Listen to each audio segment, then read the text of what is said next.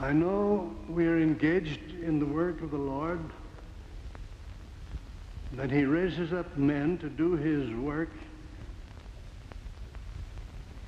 every time and age of the earth's history.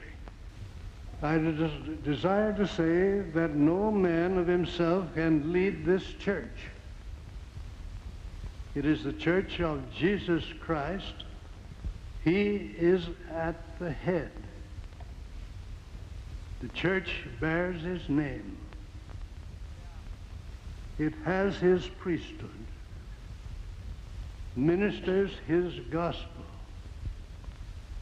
preaches His doctrine, and accomplishes His work.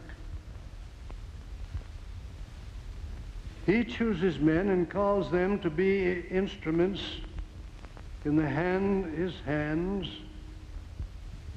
to accomplish these purposes. And He guides and directs them in their labors. But men are only instruments in the Lord's hands, and the honor and glory for all that His servants accomplish is and should be ascribed unto Him forever. If this were the work of man, it would fail. But it is the work of the Lord, and He does not fail.